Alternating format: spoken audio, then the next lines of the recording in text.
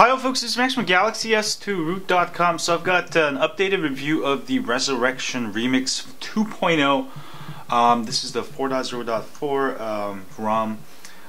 The version 2.0 from version 1.91 has the latest SIA kernel. Also, it's totally rebuilt. Light sensor fix. Swipe works now.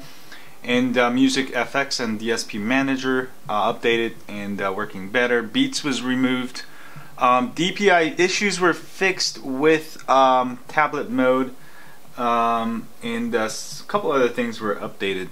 But let's just do another review here. And App2SD working fine here for me, and I just tested this since a lot of you are using App2SD and it's working fine.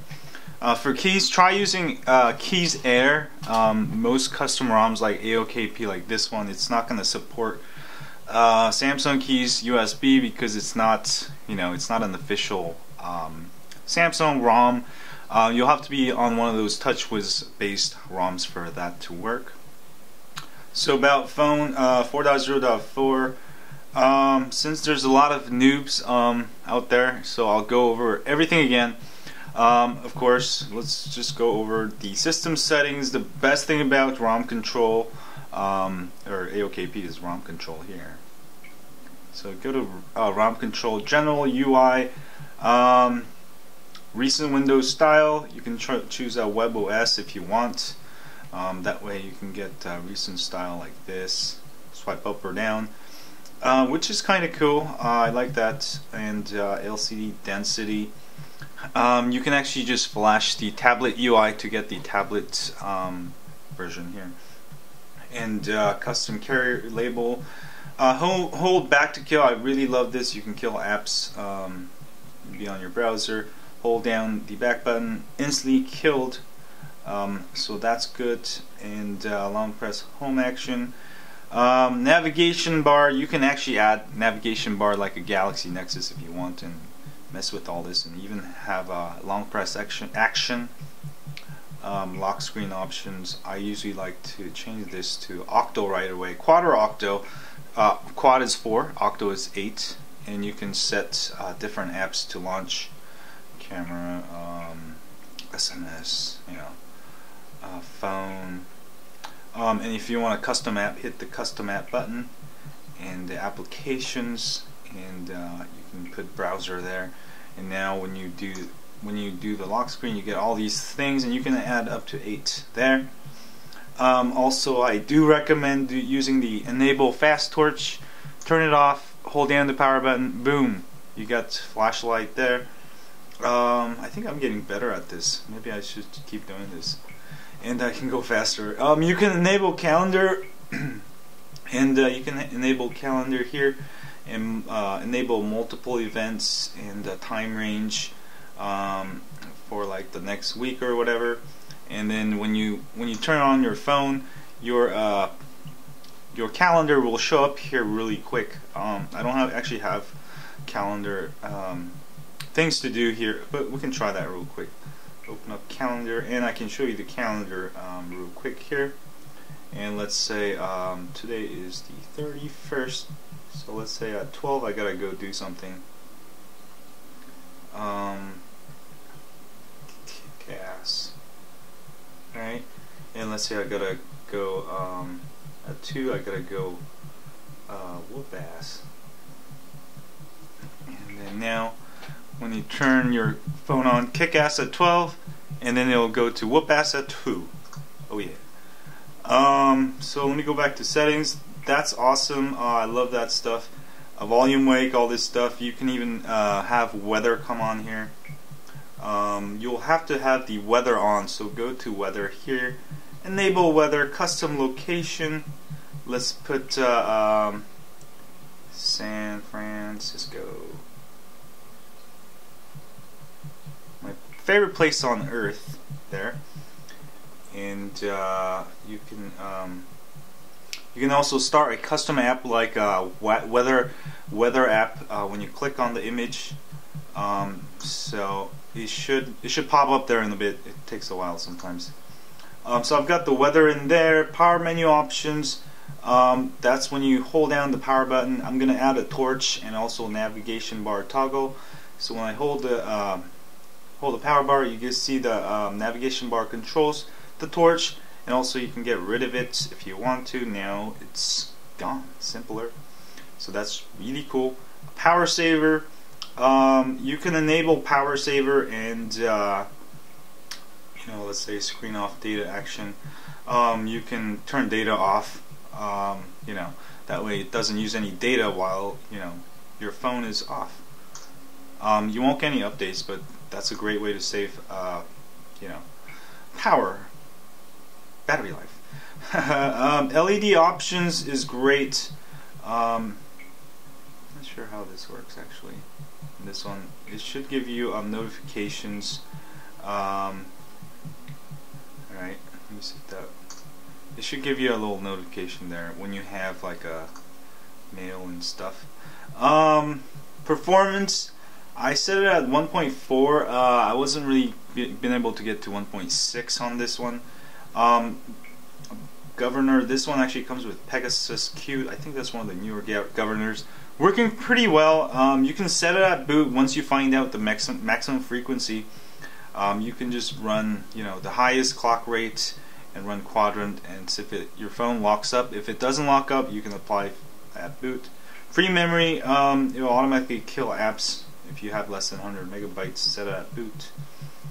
All this stuff. Fast charge if you want to charge your phone faster on your computer USB. You can enable this. Now when you connect it to your computer, it's only going to charge the phone, and you're not going to be able to use it as a USB disk drive, but it will charge faster, and you can turn it off here. Startup peaks, I'm not going to get into it. Battery clock, all this stuff in ROM control, and themes.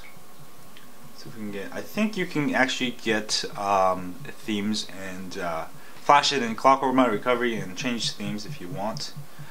Device settings, you can enable stuff like this, strain mode, sensors, you can play with that. More things you can play with, but 2.0 brings a little bit of changes. If you're doing fine on 1.9.1, I would just stay on there. But I know a lot of you had questions about the SD card, external SD card, so let's go look into that next. So I've got it connected to my computer. I'm going to turn on mass storage, and let's go to our computer and see what it looks like. So I've got both drives pop out right away. I think O is my internal and M is my SD card. So it's not going to work as an MTP device, but you can still connect to both of them. But let's go next, look at the music and stuff, music player, and see if it picks it up. So this ROM comes with a Polo Music player here, and I've actually inserted two MP3s, one on my internal and one on my XD card. So it actually picks up both of them. Track 1 is on my SD card, and set 3 is on my internal. So both are working fine. There we go. There we go.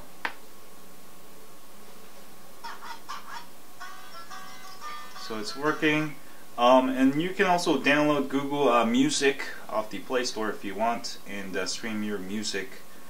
And this one, not sure it's going to pick it up. Let me see. Yeah, it picked up both of my music. You just have to put it in the music folder, I think, on both, and it should be fine. It should pick it up really easily. And let's go look at the SD card, the access of it. So this is my SD card, and or it could be my internal. I'm not sure here. Let's go to external SD, see if that works. So that doesn't work. So what you do is go to favorites. There we go. You can go to MNT EMMC. So I think this is the SD card, and you can choose the actual internal SD card is in SD card. So those are the two locations. Next, I know some of you are having trouble with Titanium Backup finding your files. This is how you do it. Go here, go to Preferences, and if you go down, backup folder location. You can hit detect and then whole device, and it'll find it for you. MNT SD card, or it should be an MNT eMMC. And you can also change the location of it if you want to, and that way you can back up all your stuff. Other than that, it's a pretty good ROM, and I just wanted to do an updated review. Just briefly go through everything here. And if you run Quadrant, you should get, I got 3723, you should get near 4,000, over maybe even 4,500 if you run it often. But definitely this is still one of the best ROMs for your Galaxy S2, if not the best. And 2.0 is out now, and I hope that was a good overview of it. And go ahead and flash it. There's one ROM file you have to flash. Let me show you the tablet mode real quick. If you want to get into tablet mode, make sure you copy all the 5 files over. And this is actually the black pitch theme here. And let's change it to tablet mode. Just reboot into recovery, hold down the power button, reboot, and recovery, okay. And let's just flash the tablet mode files, and then reboot, and you should be in tablet mode. So let's go here, install zip from SD card, choose zip from SD card, go find the files where you put all the Resurrection files. I put it in my download RESU folder there, and there's the tablet UI mode. Flash that. If you want to ever go back in here and flash the other one, the default UI. And also, if you want default Google apps, you can do the default apps, or pitch black is what it's on right now. So I'm just going to show you the tablet mode real quick, and I think we're all done. That's done. It takes like a second. Reboot system now. And I think you can actually use ROM Manager, choose the install ROM option, but do not wipe, and it'll just automatically reboot and install it for you, I think. I haven't tried it, but it could possibly work. But do not flash the Clockwork Mod Recovery on ROM Manager. That will just, I don't know, that will ruin your system. They're not really made for Samsung devices. They're really made for Galaxy Nexus. And I'll be back when this reboots. So it's rebooting. Every time you switch from tablet to phone mode, or phone to tablet mode, your Android apps are going to also be updated. So in the beginning you'll get this when you switch, but so that's the apps are compatible with the tablet mode. But you can see the resolution now has changed. Oops. And I'll be back when this is done. So this is what Resurrection ICS looks like in tablet mode. Just more DPIs. Now you can put so many apps here. That's really cool. Let me try to move the camera over here. Wow. So you can put like, almost like 100 apps or whatever. And you get the little bar there. So there you go. And you can always switch it back by, flashing the other stuff. But this is looking pretty good. Anyway, so you can do a lot of things with Resurrection ICS, and go ahead and flash it. Let me know what you think. If it's the first time, you'll probably like it. And camera should be working just fine. Yes. And I guess that's it. And if you have a Galaxy S2, don't forget to sign up for my email list at galaxys2root.com. We update you once a week with ROM of the Week tips, hacks, and more. And also, it's a great way for you to get in contact with me via email. And if you're on YouTube, please hit that like button. It helps me. And the subscribe button up there if you have. Thanks a lot. And use that share button to share this with your friends on Twitter, Facebook, or Google+. Anyway, folks, stay high on Android, and leave any comments what you think of this ROM on this video or on my blog at galaxys2root.com. And thanks you guys for supporting my channel. I'm gonna get really high on Android. Yeah.